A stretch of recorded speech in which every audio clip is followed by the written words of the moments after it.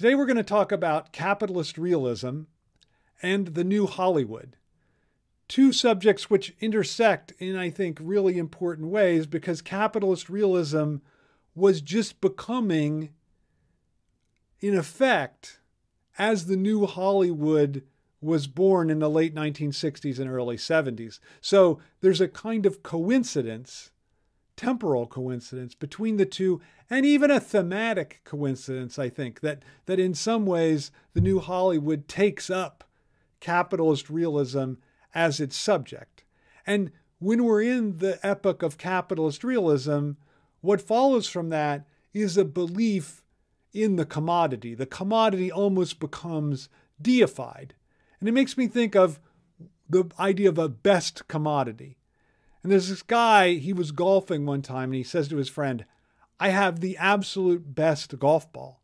And his friend's like, "Wow, why is that? What's the deal with it?" He goes, "Well, you hit it into the woods, it makes a sound so you can find it. You hit it in somewhere dark, it shines a light so you can get to it. And if you hit it in the water, it not only floats, but it comes back to you from the water." And the guy's like, "Amazing, where do you get this ball?" And the guy goes, "I found it." So I think this shows that every commodity has its weaknesses, right? So even the commodity, the golf ball that seems perfect, it had to be lost by somebody in order for the guy to find it. So let's move on then to capitalist realism, which we should try to undermine with a little irrealism, like we see in that joke. Capitalist realism is a concept coined by Mark Fisher in his book, Capitalist Realism. Unfortunately, Mark Fisher only lived into his late 40s. He died in 2017 of suicide. And Fisher's idea is that capitalist realism prevails when people believe that capitalism is the only possible game in town. That is, that there are no alternatives to capitalism. It's just what we have, or it's human nature. And he finds that inspiration in the important Marxist thinker Frederick Jameson, who famously claims that it's easier to imagine the end of the world than the end of capitalism. And one of the proofs that he has for this thesis is that there are all these disaster films that show the world ending, but capitalism continues even after the disaster that ends the world. So Hollywood's able to envision end of the world catastrophes, but not a catastrophe sufficient enough to end capitalism. And when capitalism realism reigns, we begin to view hope as a dangerous illusion. Why? How could hope be dangerous? Well, the idea is that advocating another path outside of capitalism, being hopeful for something different, is to become implicitly complicit with Stalinism and the Gulag. So the idea is we know where communism and socialism lead. They lead right to the Gulag. Better not go down that path. Better embrace unbridled capitalism instead. Capitalist realism makes itself felt, Fisher claims, as a malaise. So I don't feel like I can do anything. I can't change anything. So I just feel I'm stuck in a malaise. And I think this is we can see this, the first connection with 70s New Hollywood is the figure of Bobby in 5 Easy Pieces, who is really alienated, dissatisfied with everything that he has, every relationship, every possibility that capitalist society offers him, but he never thinks about a political solution to his situation. He doesn't join a union, he doesn't try to march, he doesn't write his congressperson, he doesn't do anything. All he does is get up on a truck in traffic and start playing the piano and then drive off to who knows where. So he just does these crazy things, but he never really challenges the political system in which he is ensconced in, which causes him so much suffering. So Bobby's attempts to go his own way are merely idiosyncratic, never anti-capitalist. What's interesting is he lived in a time when, this is the early 70s, when there were real anti-capitalist movements, but he doesn't take part in them. And we see a similar apolitical rage right in the opening of Cool Hand Luke. Let's take a look at that.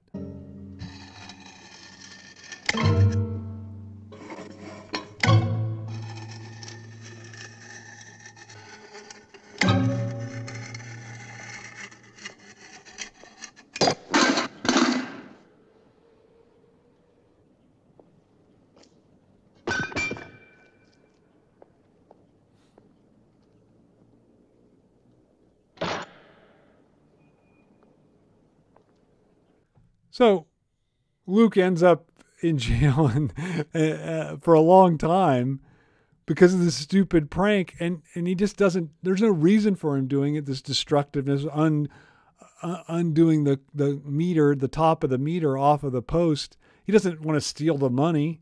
It's just a pure antisocial, idiosyncratic act that has zero political content.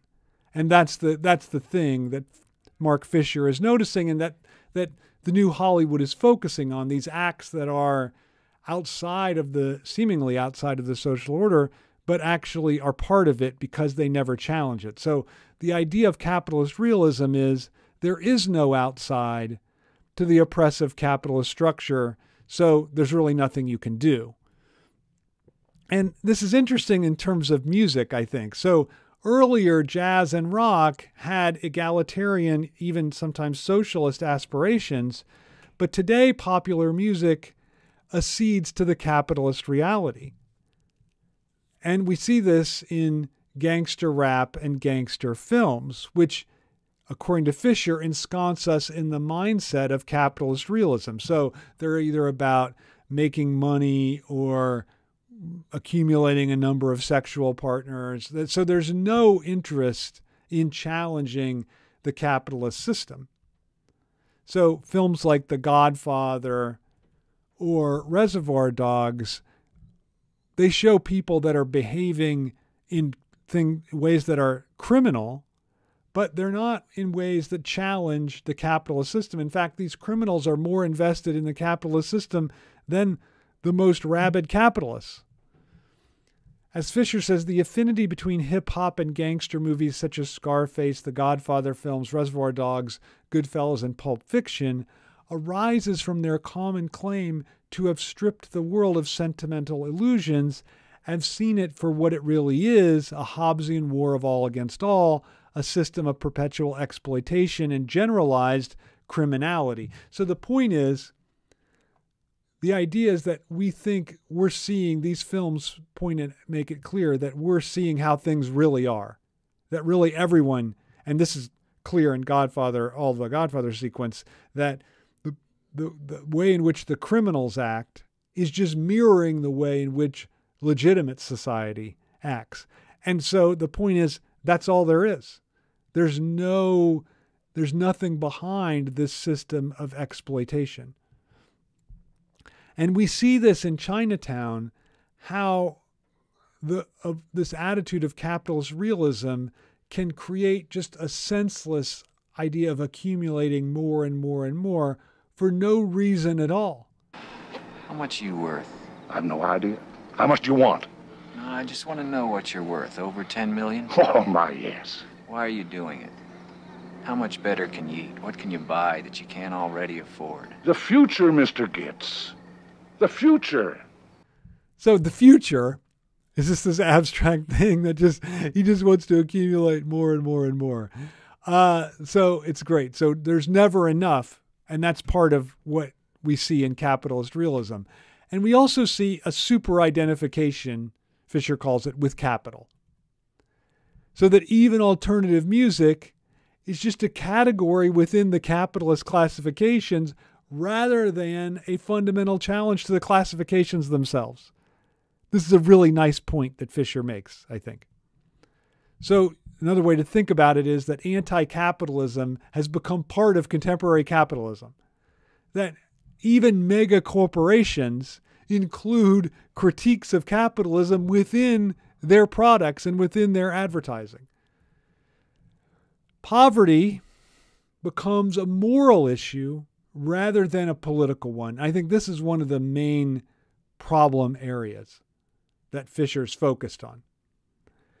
As he sees it, celebrity humanitarians actually help to inculcate us with the idea that we should invest ourselves in moral philanthropy rather than in political activity.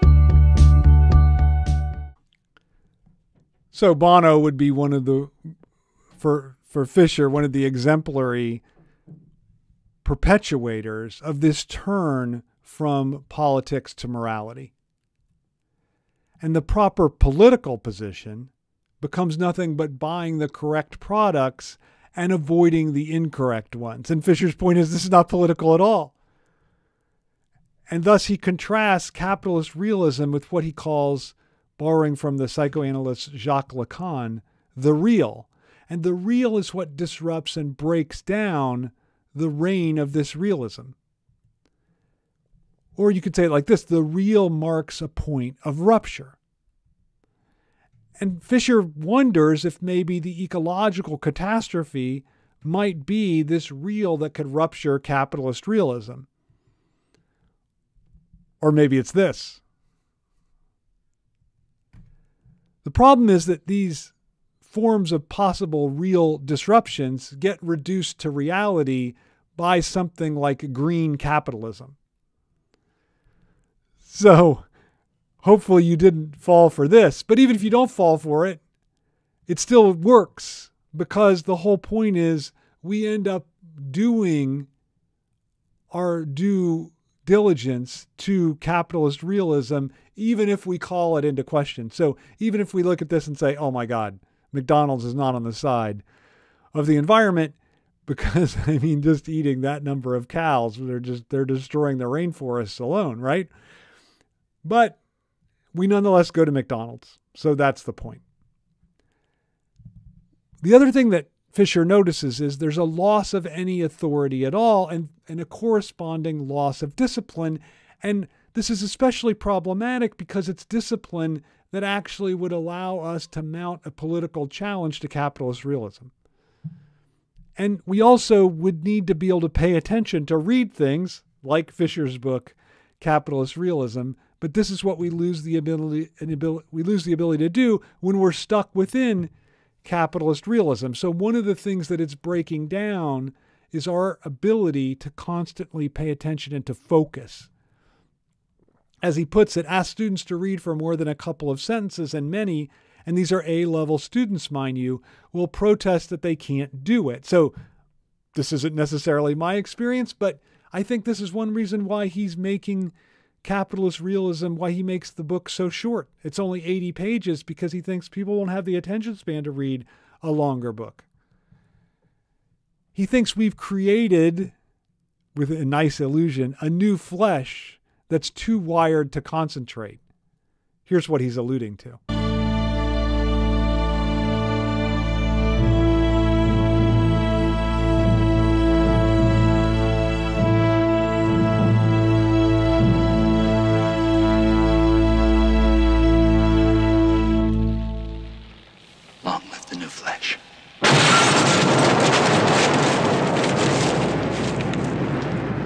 The new flesh is actually a living death. And I think this is why zombie films are so popular in the epoch of capitalist realism, because we actually have become rendered zombies by this capitalist realism. The point is that capitalism doesn't simply keep going on its own. Nation states have to practice what Fisher calls market Stalinism to keep the market stable and going. So there is all kinds of intervention to keep this capitalist system functioning. And he sees a new bureaucracy taking over within the capitalist world, which is part of capitalist realism. One example of this would be the way in which you have to navigate a labyrinth to find someone to speak to in customer service. Some companies like PayPal, you can't even find an email address to email someone to make a complaint about customer service. And this would be a nice ideological depiction of how customer service functions. Instead, we get call center angst, which predominates. And this is what you get whenever you have to call in to a call center. And at the end of the book, Fisher talks about the great Alan Pakula film, The Parallax View, which in many different ways shows how capitalist realism operates. The main figure of the film, Joe Frady, played by Warren Beatty, not only has no individual agency in the film, but when he tries to take action himself, he ends up playing a crucial role in actually perpetuating the conspiracy he's trying to undo. So his attempt to investigate and expose the heart of the conspiracy, this Parallax Corporation, ends up providing it with a patsy for the assassination of another political leader. He was at the assassination of a political leader at the beginning of the film, and then at the end of the film, another one is assassinated. And what's clear is that there's no way out. The open door that he sees at the end of the film actually is trying to escape from the Parallax Corporation. This open door is actually where we see an assassin lurking. Let's take a quick look at that. I see him!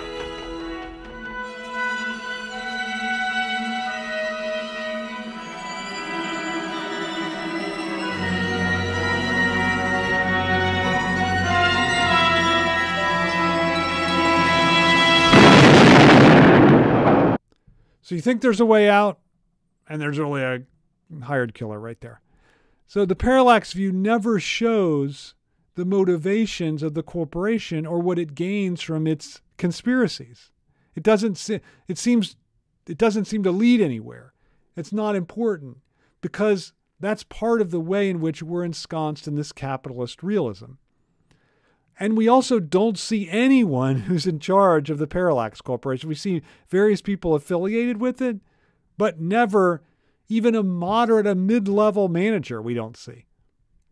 It simply keeps going on destructively without any clear benefits or goals that we can make out. And that's how, this is the connection that Fisher makes to capitalist realism. As he says, although presumably corporate, the interests and motives of the conspiracy in the parallax view are never articulated, perhaps not even to or by those actually involved in it.